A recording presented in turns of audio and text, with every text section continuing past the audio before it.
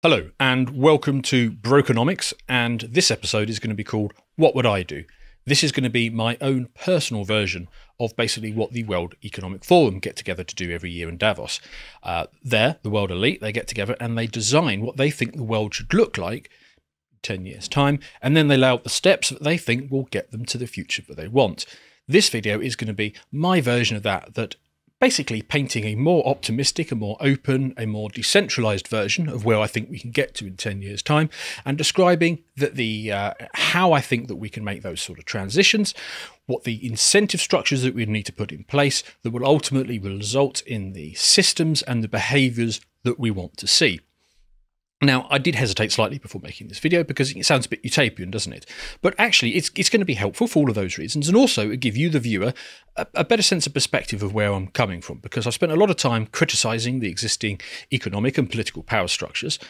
But in order to, I think, be a bit more authentic, it's very easy to criticise. I need to lay out a vision of what I think is better. So in any sense, when I am criticising these things, you understand where I'm coming from and where I think I want to push things towards. Now, I think that this is important for the same reason actually that the World Economic Forum thinks this is important, because what they have done, and I agree with them on this, is that they recognise that we are entering a process of technological change which fundamentally modifies the way in which you approach these systems. I always refer viewers back to this book, The Sovereign Individual. I think it's one of the best books, certainly that I've ever read. And what it does is it describes this process in great detail. So I'll add that to the reading link. You can go and look at it. But essentially what the claim is that every so often you get these big shifts in technological focus that will then filter through and change the political systems and the economic systems. So they start the book by talking about the last time that there was a big fundamental change in the underlying logic of these systems, and that was the transition from agriculture to the towns. This occurred at the end of the 14th century. So people, due to technological improvements in farming and other technological improvements, the yield started to increase, and therefore there was abundance. There was at least an excess beyond subsistence levels, which led to more people starting to centralise in towns, which took power away from the bishops and the feudal lords who had been the masters of the agricultural-based society, and it started moving it to towns, and it started to focus around merchants, around guilds. And so there was that process of centralisation, which ultimately then led to centralisation up to including nation states and the expansion of those nation states. Now, what this book describes so brilliantly is that we are now entering another big period of inflection, where the underlying logic has changed, and that is the transition to the digital age, which breakdowns the fundamental logics and supporting pillars for the centralisation of the nation state that we have at the moment. This is clearly something that the World Economic Forum understand very well, and they are attempting to front-run that change, the economic and the governmental changes that are going to happen. They want to front-run it with a great reset, which is basically finding a way of keeping centralised power structures in place by implementation of, effectively digital slavery. So in this episode, I'm going to describe that there is actually a different way that we can go about this, a more positive route, and I'm going to try and set that out. Now, just like in the book that I described, I think that this starts with technology that enables the fundamental changes to take place. Now, for me, these are going to be fundamentally, they're going to be the digitization of information, of value, and identity. So again, these are all things that I've talked about in previous episodes, but the digitization of information is essentially the formation of the internet that occurred, put a date on it, 20, 25 years ago. The digitization of value is more recent, sort of occurred about 10 years ago. That was the invention of blockchain technologies that was expressed through Bitcoin. So now value can be exchanged digitally. And then finally, identity. That's an important one because it allows you to participate as an individual on an online space in a way that you can demonstrate you are you. And this will be done through something called zero knowledge proofs. Now, there are good and bad versions of each of these, and they have been co-opted to a certain extent. So Web 1 was very open and very libertarian. Web 2 is the version that we've got at the moment. Now, that is very tightly centrally controlled. It is clustering around services. So it is things like Facebook and Google. Web 3 is coming, which I think is going to turn things back in favour of the individual, because essentially in Web 3 you get to own your data at the protocol level, and then you interact with services, but you're not beholden to them. We'll try and come back to some examples of that. So I think there is a good version of this. Blockchains, obviously that can go either way as well. There is the open version of this, which is Bitcoin, and then there is the co-opted version of this, which will be central bank digital currencies, which, as you obviously heard in a previous episode, I was not a fan of. And digital IDs, again, it is right that people are absolutely suspicious about those, because this is one where the state has basically done the early doors. They're pushing something out with basically something which is a social credit system, and we should be very suspicious of those that come along. But there is also possible to have a version that we would like, that we would want, and that's the ones based on the zero knowledge proofs. That will enable, and you do want those because you do want to be able to interact in a digital sense while confirming that it's you. You don't want your identity stolen. You don't want it misappropriated.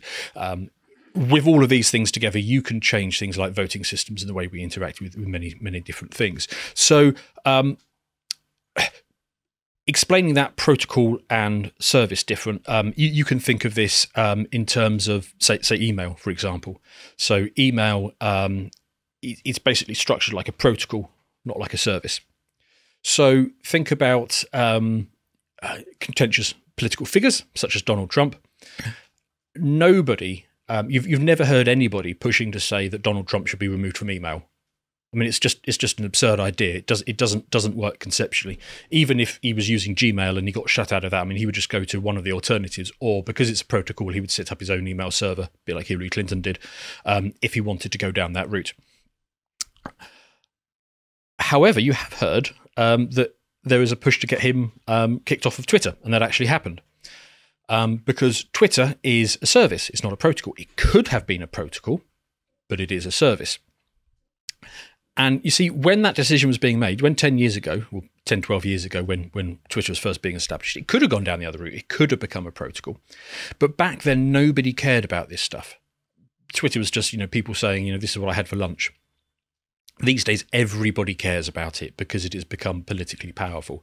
So what I'm starting to touch on in this video is that there are technologies emerging which, even though nobody particularly cares about them from a political point right now, I do believe that in 10 years' time, these issues are going to be key. It is a bit like being 10 years ahead of the whole Twitter debate that we're getting into now. So it is important that it is not just the centralizers who are thinking about these things. It's not just the WEF who is talking about how do we design the digital landscape going forward. It is also something that we should do.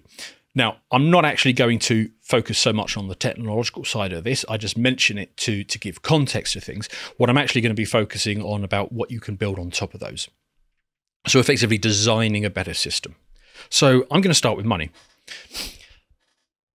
Fiat money, I do believe, is corrupting us, and our previous videos have demonstrated that a number of times about all the ways that this is going wrong for us, and the reason it's primarily going so wrong for us is because it's got the wrong incentive structure underlying it, especially in the West, very much so in the US with their dollar-denominated global reserve system. Is it incentivizes consumption over investment. Because if you are a country which is heavily bought into the fiat money system, effectively what you want to do is you want to create as much debt as you can. You want to push that debt out abroad as much as you can, as well as fostering it on your own citizens. In order for those foreign countries to buy your debt, well, they're going to need your currency. How do they get your currency? Well, they get it by selling you things. So what happens is we all end up buying far too much, tat from China. They then get our money, some of which they use to buy things that they actually want, although less so because they're an investment-led economy, which, well, to a certain extent, China, I know there's a lot of debt in there as well, but they can then put that back into our denominated debt. So we have the wrong incentive structures where everybody is just trying to consume all the time and not invest, not to build. And you can see that through our sort of deindustrialization.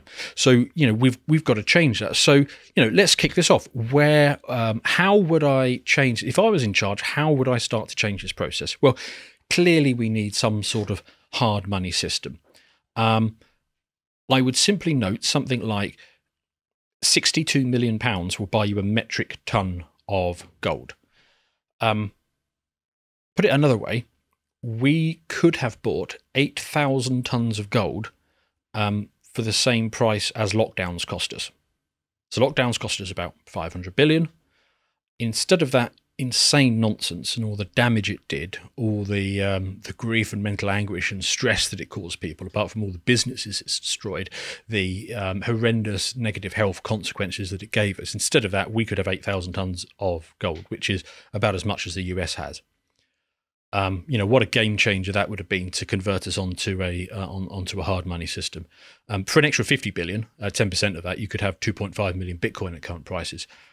I appreciate that if you actually tried to buy that much, you would spike the price, and so you wouldn't get near it. But I'm giving you an idea that there are ways that we could transition to a hard money standard, especially when you've got the ability to have a printing press. And some countries are blatantly doing this at the moment. Switzerland, for example, is a great example of this. Every month they're basically printing money and then using it to buy gold. There are many countries around the world that are ramping up their gold reserves because they are thinking, okay, we are going to have to return to some sort of hard money standard at some point.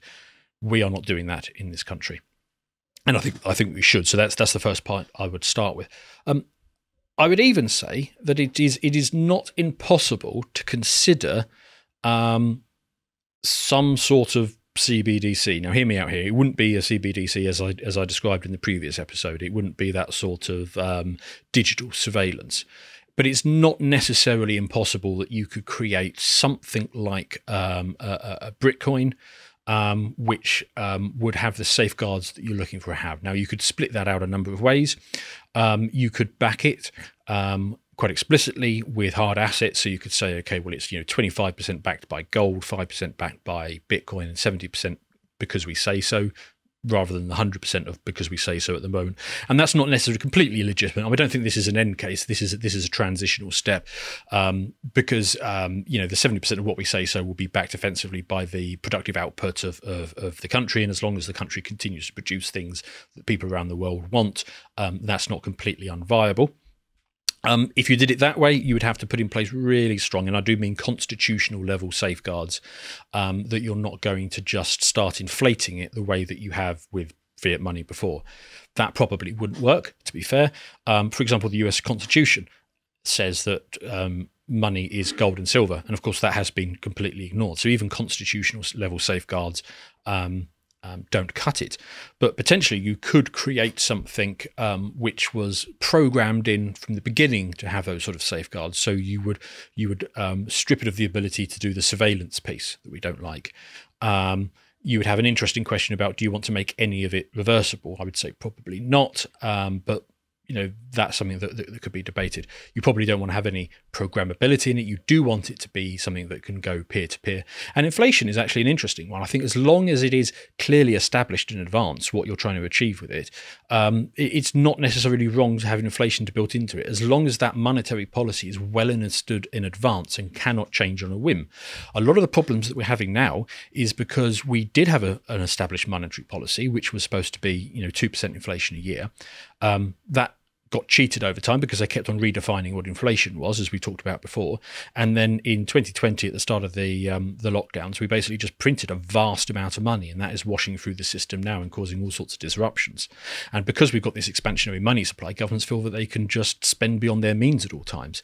So you could program in place, this Bitcoin. And again, I don't think this is necessarily an end state, but it was something that can transition us to better, as long as those controls were cemented in the first place. And what do I mean by, inflation isn't always necessarily bad. So the system that we have with inflation at the moment, it definitely is. Because as we talked about in that previous episode, the inflation that we get at the moment is effectively created at the nexus between banks and government. And that has led to the massive expansion in the financial sector. With this sort of blockchain technology, it would be possible to create it essentially directly within the government and used as basically an offset against taxation.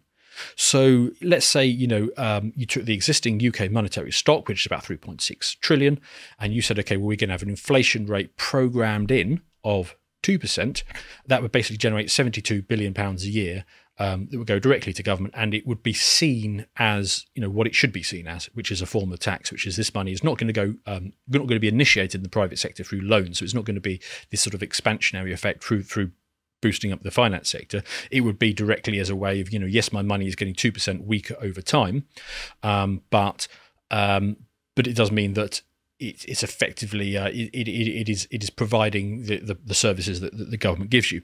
So you wouldn't be able to fund all of government this way, because the government that we have at the moment is spending about 1.2 trillion. So if you wanted to do all of that through inflation, you'd be looking at an annual inflation rate of 33%. So that isn't viable. So it has to be simply one of a package of measures. The other thing that you could do with some of this technology is you could change the way that you fundamentally tax. So you could have a combination of both that inflation thing that I talked about, but could you also apply a fee to every transaction, say 0.5% fee to every transaction that occurs, that then goes in as taxation. Now, obviously all taxation is bad, all taxation is theft, but you are going to have to do some of it, unfortunately, at least while we're in this transitional stage to a fully decentralized future and whatever may come after, but the version of where we are now. So what do I mean by that? So existing taxation, taxation is when you want to stop something. If you want less of something, you tax it, right? And if you want more of something, you subsidize it. An old friend of mine used to say that we should tax unemployment. Bit tongue in cheek, but actually, it's kind of true. If you were to tax unemployment, there would be a lot less of it, because you would be incentivizing people not to do that. Now, I'm not advocating that, but our current taxation system is basically taxing work. So we are disincentivizing people from working. We're also disincentivizing people from savings. We tax capital gains, so people are less incentivized to move money to better performing businesses. We tax people when they move house quite heavily, so you incentivize people living in large houses, large family houses that their kids have left 20 years ago, to stay in that house rather than moving to something more appropriate. So the taxation system at the moment, especially what we do on wages, is a huge disincentive. It's quite severe. It's not as bad as it was. Before I was born, the highest rate of tax was, I believe, 98%. That was on investment income, and it was 83% on earned income. Now, look, obviously, if you're at that threshold where any future work is going to be taxed at 83%, why would you work any harder? Why would you do anything more? So you can't have a taxation system which encourages you to basically reach a level and then not want to work anymore, unless the work is very easy or you really much enjoy it. So there is that sort of dampening effect. So the other thing is that we don't tax capital effectively. And so that leads to people basically, it's something that I've talked about quite a lot actually on this show, which is the divergence in fortunes between people who get most of their income from capital as opposed to those who work for it. And because the capital and the land and so on assets are not being taxed effectively, you get things like, housing developers who have huge stocks of land bank, but they sort of refuse to develop it and build on it. So by shifting the emphasis on taxation, you can change the way it's done. So finally, last thought on taxation is another idea that I like to combine with this, along with a small inflation rate and a small transaction fee. The other thing with the small transaction fee is that you don't need to surveil anyone. So with an income tax, you need to be quite intrusive. You need to know exactly how much people are earning, what is it they're doing, where they're doing it, how much are they earning, what's the employer doing, how much are they kicking back on national insurance. You need to really get into everybody's business. Whereas the two things I've talked about so far, there is zero intrusion. The government does not need to know what you're up to at any stage. It doesn't need to know how much you earn. None of that. It is simply it is a programmatic. Every transaction, it comes out of it. Right, land value tax. This is an idea that I've liked for a long time. it does get a bit more difficult in the digital world, but a land value tax is, maybe I'll find a video that explains it. I can add it to the reading link, the reading list, but it is a tax on the unimproved value of land. So again, why am I talking about this in a video which is all about incentives? Because, okay, let's imagine you've got very valuable land. You've got 2 plots of land in, say, Mayfair, London, very valuable land.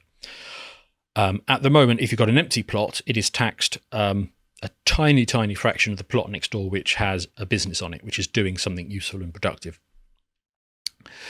A land value tax taxes the value of the land equally, regardless of how productively it is being used.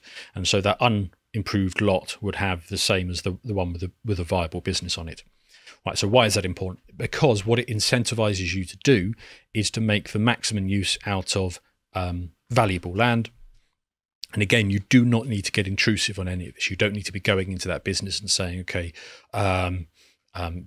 produce this, complicated tax return. Let me see what's going on. Let me send the tax inspectors round. You simply need to know the value of the land, which is, essentially a function of, where it is and the size of it. So again, with all of these measures, you incent the right behaviour, and you also significantly reduce the extent to which the state has to spy on you.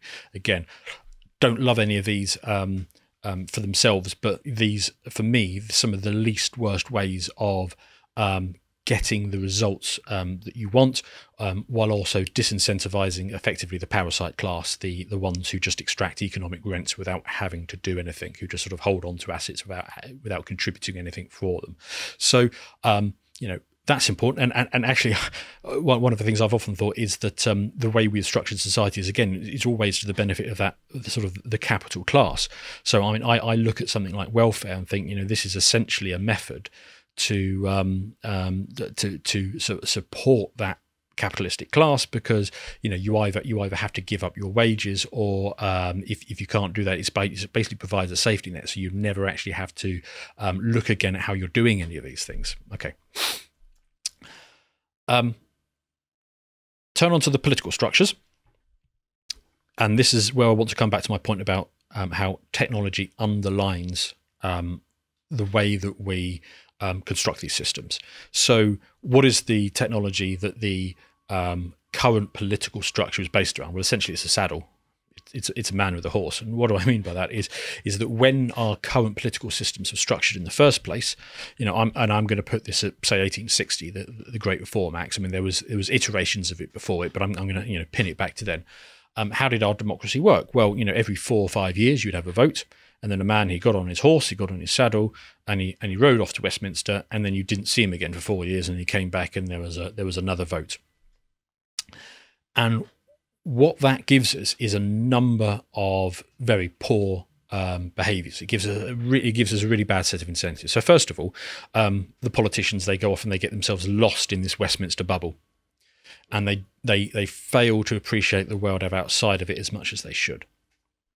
But also, what you're doing is you're splitting the country up into 650 constituencies, and the metric is who can get the first one past the post. So it's not even necessarily it's not somebody who gets 50% of the vote. You can win a constituency election by winning 25% of the vote, as long as the next highest person got 24%. So it is simply about not even majorities. It is about the person with the most cohesive minority, the largest minority. Now, what does that get us as an incentive structure when applied to politics? David Cameron is a good example of this. So David Cameron read PPE at Oxford. I'll tell you what the first PPE class, the first economics class of that is at Oxford. Economics 101 at Oxford is, they give you a scenario. There's a mile-long beach, and there are 2 ice cream sellers, and they start at either end of this beach. And the rules are that people on the beach will go to the nearest ice cream seller. And the question is, where do those ice cream sellers end up standing? And the answer to the question is they both end up right in the middle of the beach, right next to each other. And actually, if you play it out in your mind, you'll see why that is. It's because, you know, at the beginning they're both on the edges. There's always the incentive for the other one to move, to basically split the difference between the edge and the other one, because that way there is more people who are closest to you. So they both follow the game theory. They both basically end up pressed right up against each other, because at least that way they get the full amount of people to the left and the right. That is our political structure. Cameron clearly understood that, because, well, Blair understood it as well, because the first thing that Blair did when he came into the Labour Party is he moved the Labour Party, at least if not in practice as to how they would govern, but in terms of narrative, you know, he moved it, you know, right next to the Tory Party at the time. Cameron, when he came in, again, he understood this lesson. So the first thing he did was he basically made the Conservative Party basically New Labour in all but name. Because he was trying to cluster around that centre point in order to get the maximum number of voters from basically anyone on the right. So, you know, what does that do in terms of the result? What behaviours and outcomes come from this as a political system? Well, essentially what you end up with is massive amounts of groupthink. You end up with politicians trying to, you know, nudge us to the right outcomes, because they feel that they've got the centre ground, they understand where it is. You end up with policy being driven from you know, a very globalist perspective. You get the shuttering out of anything other than the most mainstream normie view. A great example of that would be what we saw over lockdowns. So 600 and, well, I know some of the Sinn Féin members don't take their seat, but basically every MP who was eligible to vote and present voted for those first lockdowns. To watch the full video, please become a premium member at lotuseaters.com.